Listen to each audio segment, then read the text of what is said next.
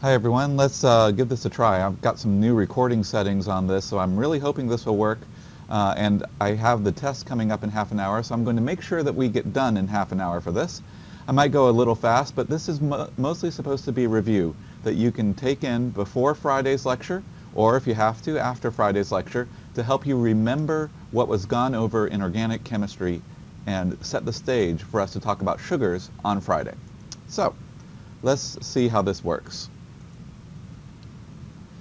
The whole point of this lecture is that sugars were introduced in organic chemistry, and it's one of the things that you can carry over from there. And actually, we need to use that as the foundation for where we're going to talk about sugars. We're going to review what you need to remember that, and I'm going to have a special appearance from, used to be Baby Ben, but now he insists that we don't call him the baby anymore, he's Benjamin, okay? So you can look forward to that coming up. The three things that you should bring over from the original organic that you had. There's three things about sugars that are really organic chemistry elements. Number one, sugars have either aldehyde or ketone groups at one end. This is the reactive end, and so we'll call them an aldose if they have an aldehyde, a ketose if they have a ketone at that end. That end is the important end, and it's where we're going to start all our numbering, and we're going to move to the other unreactive end as we move down. So just a little bit of nomenclature. At the bottom end, you're going to have a bunch of chiral carbons, and then you usually have a non-chiral carbon. The last chiral carbon is important because it will show you whether the sugar that you have is an L sugar or a D sugar. It turns out that most of the sugars that we have are a certain direction when it comes to L versus D, just like amino acids. So we'll show you this, and just remember what the natural direction is. Technically, the D isomer of glucose will have the opposite chirality at every chiral atom, not just this last atom. So that means that you rarely encounter the true D isomer of glucose. But you can tell whether it's a natural isomer, whether it's got the OH to the right or to the left. I'll show you that in just a second. Now, the number of carbons and the stereochemistry of the middle chiral carbons, they determine the name of the sugar. And so let's take a look at a few examples. Of course, the most important sugar is probably glucose. You see it's got an aldehyde at one end, and so we're going to number it from that end. We're going to call it an aldose. Fructose is very similar to glucose, but it has a ketone at one end. So that's going to be a ketose, because ketones are going to react differently than aldehydes. You can probably tell that the aldehyde will be more reactive, so glucose will be a little more reactive than fructose, but they do very similar reactions. Now, the last chiral carbon, if we go down to rule number 2, we see that we have hydroxyls to the right, and to the right means D. To the left means L. And so we can see that both of these are D sugars. These are the natural D sugars. So most sugars, natural sugars, are going to be D sugars, especially the prominently used glucose, fructose, ribose, and all those. It's the kind of handedness that you see in amino acids. It's just, this is how it shows up in sugars. So if we number the carbons from reactive end to non-reactive end, we end up with 1, 2, 3, 4, 5, 6. Both of these are hexoses, and we can use that to talk about them. Here are pentoses. This is ribose, and you see that they are both aldoses.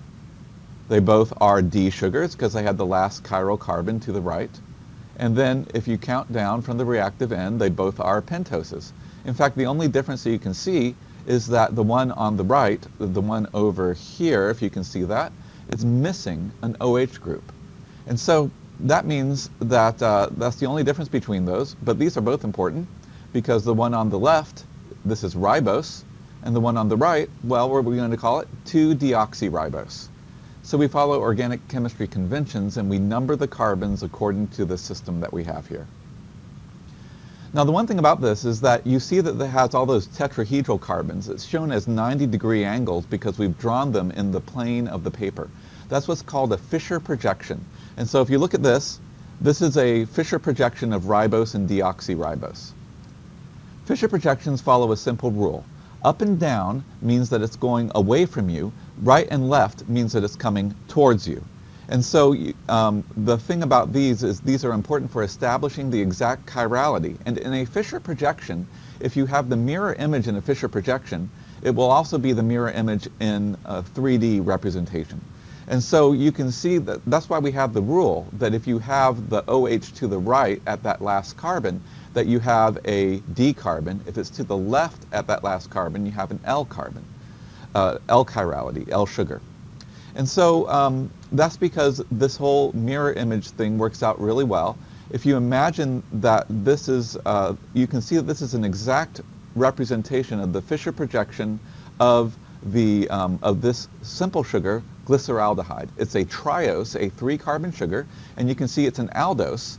And you can have the D and the L versions. They really look like this at the bottom for the perspective formulas, but the Fischer projections at the top are easier to draw. And so that's the way I want you to understand it, and it's also the easiest way to draw it on your test and on the homework. The way to remember how Fischer projections work is with an example of baby Ben. This is when he was a baby. He's much bigger now, he'll tell you. But he actually has 4 points coming out of his center, like his torso is the carbon at the center, the chiral carbon, and he has his head, his feet, and his 2 hands are the 4 parts of that chiral carbon, the 4 groups attached to it. So if we say that his head is an aldehyde, and his feet are a CH2OH group, and then his right hand is an H, and his left hand is an OH, then he's exactly like a model of glyceraldehyde. In fact, he's even got the angles kind of right if he's doing this right here, because he's got his head back. And you see how he's got his head back and his arms are towards you. If you think of it that way, the head and the feet are sort of going back away from you, the arms are coming towards you, and that's exactly like a Fischer projection is. So a Fischer projection is like baby Ben wanting to be picked up. I tried to make it so you can see that Fischer projection like you have this 1 chiral carbon for D-glyceraldehyde. And you can imagine rotating it so that different things are pointing at you, but the 2 other things are going to be pointing away. And the important thing is that the D arrangement of these things will not be changed without breaking a covalent bond. So it's a chiral isomer of glyceraldehyde is always going to be like this. You can rotate it any one of these 3 ways, just like I could pick up baby Ben and I could rotate him different ways, but his left hand would always stay on the left and his right hand would stay on the right. I've sort of done an example of how you could rotate baby Ben with this diagram, but then I looked at that and I'm like, that doesn't work for me, you know. I want to actually do it, but you can see the aldehyde group and the feet group are here. The H group and the OH group are there. So if I rotate that so that the head is going away from me, but the feet are coming toward me, then the left hand will be coming toward me and the right hand will be pointing away. Or if I rotate so that the feet are coming toward me on the right, then I will have the left hand in the back and the right hand coming towards me. This is all just like rotating. If baby Ben is a glyceraldehyde, I can rotate him, but I can't switch his left and right hand. You know, his left and right hands are going to stay the same. So I did an example of what it looks like now with actually picking him up, and I'm not sure it worked too well, but we can see we tried. So we have the aldehyde at the head, and we have the OH group at the feet. Left hand is H, right hand is OH. So I can pick him up and rotate him, and he has a hard time keeping the angles right as I'm rotating him. You know, imagine that. It's kind of hard to do. But you can sort of imagine if the head is coming at you, or if the head is going away from you and the green hand is going away from you, then the yellow hand and the blue feet are coming towards you. And likewise, if the head is going away from you, the blue feet are coming towards you on the right, then you have the left hand going away from you and the right hand coming towards you. This actually is accurate. The angles aren't accurate, but the toward you, away from you is kind of accurate. But Ben got tired and didn't want to do any more, so this is the best I could do for it. It's all about imagining where those hands are going, and the hands are not switching. If you have 2 things coming towards you, you're going to have the 2 other things going away from you, and it's always in the same arrangement for D-glyceraldehyde. Another term that's important to remember is epimers.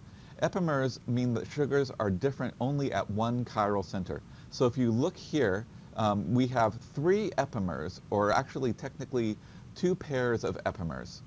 Mannose and glucose are epimers because their C2s have different chirality. You see the OH is to the right for glucose, it's to the left for mannose. Galactose and glucose are epimers at C4 because you have it to the right for glucose and you have it to the left for galactose. The important thing is galactose and mannose are not epimers because they differ at 2 carbons. Epimers only have 1 difference between them, and so mannose and galactose are the only 2 pairs, or the only pair that is not an epimer shown here. So, I want to tell you which sugars to memorize. You're going to have to memorize some stuff. Actually, that's kind of welcome at this point. It's nice to be able to just memorize stuff and know you'll get points on the test for it. And you don't need to memorize all the sugars, so let me tell you which ones you need to memorize. You need to memorize 2 trioses, glyceraldehyde and dihydroxyacetone. Now these are drawn according to the Fischer projections, so the red carbons are going to be chiral where it really matters. Left, right coming towards you, up, down going away from you. So you need to memorize those. Those are at least very simple. You have a triose that's an aldose and a triose that is a ketose. There's 5 of the pentaldoses that are important: ribose, arabinose, and xylose. There's 1 of the pentaketoses that's important, ribulose. Xylulose is not important. So I will block that out. And on the last one, the one that I didn't show you, the one on the far right, not important. So we have 3 hexaldoses that are important: glucose, mannose, and galactose, the 3 that we've already shown. These are the ones that you'll run across frequently, and you see that they also have the boxes down here. And there is 1 hexaketose that's important, that is fructose. That's 10 carbons that you need to remember, and remember them by the Fischer projection. For example, remember that fructose is a hexose, it is a ketose, and then remember the chirality of the 3 red carbons. And the way I remember that is fructose is left, right, right.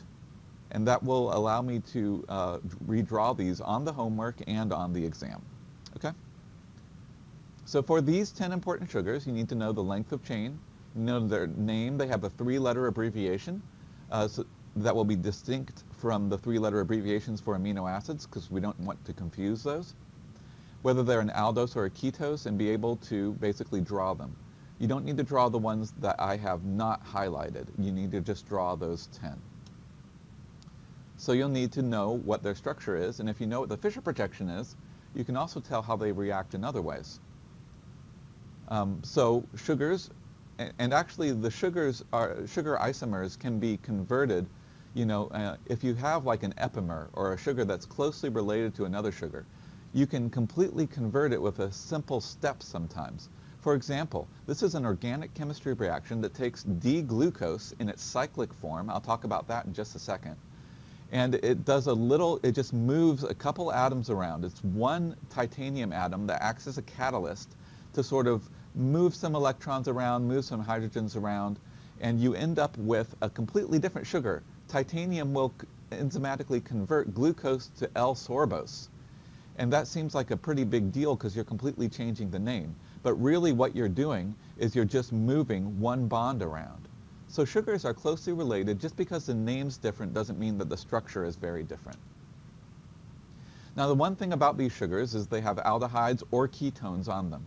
And there's one important reaction that aldehydes and ketones can do, slightly different versions of the same reaction. They can react with alcohols. When they react with alcohols, they form covalent bonds, and so that's really important. An aldehyde can react with an alcohol to form a hemiacetal. A hemiacetal can react with another alcohol to form a full acetal, to form a second covalent bond. Now this is really crucial because covalent bonds are how things hold together in biochemistry, and so this is an important thing to how sugars react. Aldehydes react with alcohols to form hemiacetals with 1 alcohol attached, or acetals with 2 alcohols attached. Ketones do the same thing. It's just that ketones, notice with the aldehyde that you have the extra H, it sticks around until the very end. And so the ketone just has an R group instead of the H. It does the exact same chemistry. It can bind 1 alcohol to make a hemiketal, and it can bind 2 alcohols to make a full ketal. So this is cool because it makes covalent bonds. And also one thing that's even cooler about it, the full acetal, when you're bound to 2 alcohols, 2 O groups, the acetal and the ketal are more stable than the hemiacetal and the hemiketal respectively. So you form a less stable hemiacetal, But if you react it again with another alcohol, you make a more stable acetal. This ends up being very important. But if you look at the sugar itself has within it alcohol groups that can react with itself. It can eat its own tail, like that snake eating its own tail. And if you look at glucose, for example, if you look at the other end of the molecule, there's enough flexibility in all these carbons for this C5 or the C6 to reach around with the OH and for that alcohol to react with the C1. So for example, it's actually a very stable structure to form a hexagon where the OH of the C5 attacks like this, nucleophilic attack, for the aldehyde, and that makes a hemiacetal. So that means that glucose can do this. The C5 can react with the C1. And it can form, and if you think about it, when it attacks, it depends on which way this aldehyde is rotated. It can attack from the bottom or it can attack from the top. If it attacks from the bottom, it will make one isomer and it forms a covalent bond. So it forms a relatively stable arrangement that you can trap and you can purify out and crystallize and stuff like that. And so when you have glucose that's able to react with itself, it can form two isomers, either the isomer with the OH group going down and the H going up, or the isomer with the OH group going up and the H going down. The one on the left is called we call the alpha isomer. The one on the right is called the beta isomer. I remember these because you look at the little periscope. Look at the C6 right here. It's a little periscope sticking up. And you've got the beta, the OH is also sticking up. So I remember that as if they are both on the same side, if you had the C1OH and the C5 periscope, the C6-5-C6 periscope, if they are both on the same side of the cyclic molecule, then you have a beta. Both means beta. If they are on opposite sides, like on the left over here, they are opposite, and that's a vowel kind of like A, so that would imply alpha. It's a little bit of a stretch, but it's how I remember it. Both on the same side, beta, on opposite sides, alpha. And so you see you have the differences for glucose right there, and glucose can form two isomers. The other thing that can happen is because the hemiacetal is unstable, in water this covalent bond can break, and it can go back to the linear form, and then it can reform the beta form. So if you have a sample of alpha glucopyranose here, and you put it in water, that bond will break. The water has enough energy to break the bond a little bit, and then it will reform, and it will form the beta glucopyranose, and eventually you'll come to an equilibrium between alpha and beta. What it will look like is it will look like C1 is rotating up and down. The OH group on C1 can be on opposite sides, can start on opposite sides. It will end up on both on the same side. And it will, if you allow it to do that, if you put it in water and allow it to do that, it will react and come to an equilibrium where you'll have more of the more stable form. It turns out that glucose has one of these is more stable. You can find out by putting glucose in water and letting it come to equilibrium. Which form do I have more of? That's the more stable form. So we call this the anomeric carbon because we call those anomers, alpha and beta are isomers of each other that are called anomers. And the anomeric carbon interconverts from alpha to beta. Mutarotation is the name for this process. If I put sugar in water, it will come to equilibrium, it will react, and I will end up with the equilibrium distribution of whatever percent alpha form, whatever percent beta form. So the ring form, when glucose reacts with itself, usually what you see for sugars, the stable forms are going to have either pentagons or hexagons. It turns out that those geometries fit well with the angles around the tetrahedral carbons. Tetrahedral carbon is like 109.5, right? So 109.5 degrees fits together okay into a hexagon or to a pentagon. And so if you have glucose, the C5 can react to form this stable hexagon, and we call that the pyranose form because it looks kind of like a pyran molecule. It's a hexagon molecule. Fructose, on the other hand, the same thing will happen with its ketone, but its ketone, remember, is on C2. And so what it will have is it will have its C5 reacting with its C2 to form a hemiketal, and that looks like a pentagon, which looks like a furan molecule. So we call that the furanose form. Technically, glucose can form a furanose form, but it's just not very stable. Fructose, however, I don't believe fructose can form we can work that out, I think. So I'm not going to say anything about whether fructose can form. I have to sit down with paper to see if fructose can form a furanose form. I don't think it can. But I can tell you that glucose can form a furanose form, but it would be unstable and it would have 2 carbons sticking out as the periscope. So remember, we draw these as the periscope pointing up, and we draw them as these little hexagons. This is called a Haworth projection. And one of the things in homework is if you memorize a sugar as the Fisher projection, you should be able to, in your head, cyclize it to form the Haworth projection of that. And this is all done for you on these particular slides. So in your head, to go from a Haworth projection, or to go from a Fisher projection to a Haworth projection, Fisher projection is over here on the left. You can memorize this, and then in your head, you can sort of do the chemistry. Now, you don't have to do all the electron moving that they show here, but they show you that to turn a Fisher into a Haworth, what you do is you tilt it down. You like go what I call sugar tipping. It's like cow tipping, but it's different. You tilt it down, you like take this reactive end and you push it down to the right, so that what is left and right becomes, what is right becomes down, what is left becomes up. You see, that's what's going on with this.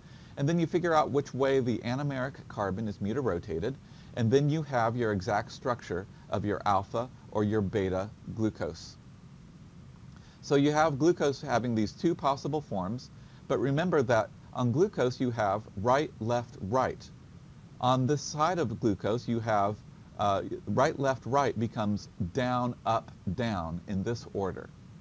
And so homework is there to give you practice on all that.